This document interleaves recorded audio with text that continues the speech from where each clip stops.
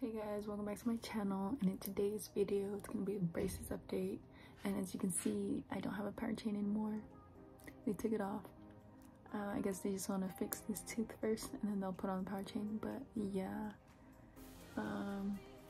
they finally did something different. So they put a power chain on that tooth that's still kind of crooked, and it starts from that tooth and it goes all the way back. It's gonna pull it so that the other end comes up forward, and it is working because I could tell that gap is not as big anymore. It's this one right here. Just needs a little bit more and we're good. But yeah, the dentist said the rest of my teeth are good. The bottom tooth is good, just that one tooth, and that's it. So I hope it gets straightened out soon, ASAP. But yeah, I got black bands this time.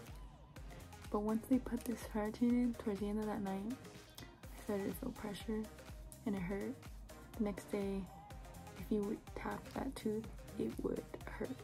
So that's a good sign. That's how you know it's working. The rest of my teeth are good. It's just that tooth. That's it.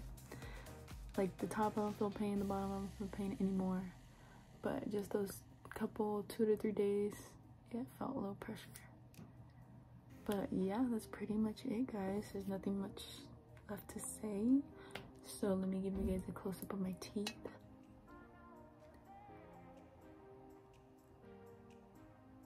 And it's this tooth right here. And let me show the top. It's good. But yeah, I'm excited because I feel like I'm almost finished the braces, but we'll see. But yeah guys, that's pretty much it for this video. Thank you guys for watching, and I'll see you guys in the next one.